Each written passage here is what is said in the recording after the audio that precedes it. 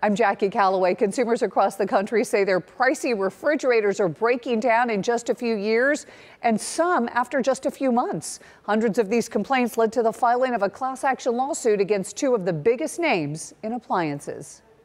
We opened it up, and at the time, it was just kind of completely melting. 4 years after purchase, Eric Schleich's Kenmore refrigerator stopped working.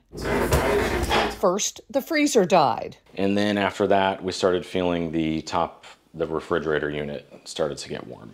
Leaving the St. Pete homeowner scrambling to save a fridge full of food. Put some ice in the sink, put everything in there, had some coolers from the garage, and just kind of lived out of coolers for a few days. Sears sent out a repairman to replace the Kenmore's compressor, which was manufactured by LG. I thought that it would just be covered.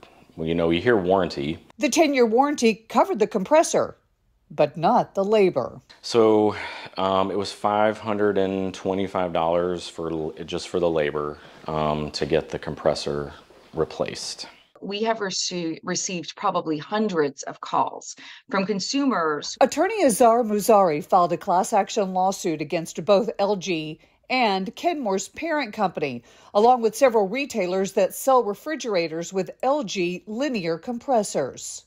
For anybody who's been impacted, who has bought the LG linear compressor refrigerators, they need to be compensated. The lawsuit states LG knew the compressors were defective. Muzari says LG has been sued over faulty units in the past. The appliance giant settled that case in 2020.